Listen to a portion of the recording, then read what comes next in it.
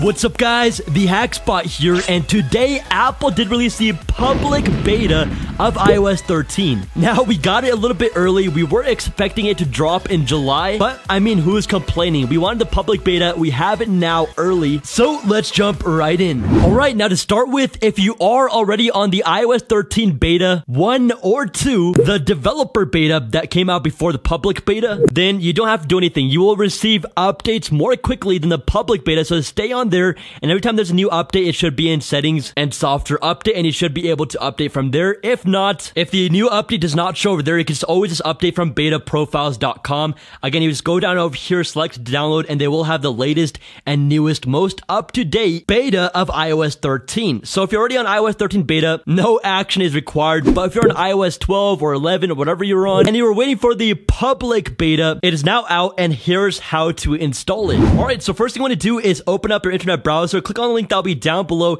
in the description. It should bring you right over here. Now once over here to the main page of the Apple beta software program, you want to go and click on that blue sign up button, and it'll bring it to a new page where you're just going to sign in with your Apple ID and password. Now when signing in, it will ask you for a verification code, and they'll bring you to this agreement page over here. All you gotta do is agree to the terms and hit accept.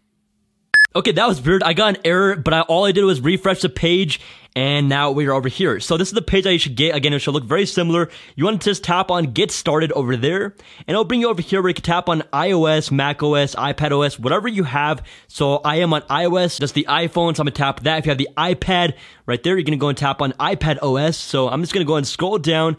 There's iOS 13, keeps going down. You guys can see they do say to back up your device just to make sure that if anything does go wrong, you will have all your data backed up. But anyways, what you want to do is scroll up over here to enroll your iOS device underneath Get Started. So we're going to tap right there. And again, they really emphasize that you back up your device first just to make sure that you don't lose any data. If anything does happen to go wrong, nothing will for the most part, but just in case there's that slight sliver of chance. That was a very weird sentence. But anyways, go ahead and hit download profile, and it will go ahead and bring this up. Just hit allow and close. So once you are there, go and open up the settings application. You can either go to the profile download tab that will appear right there, or you could head over to general and then head over to profiles and device management at the very bottom.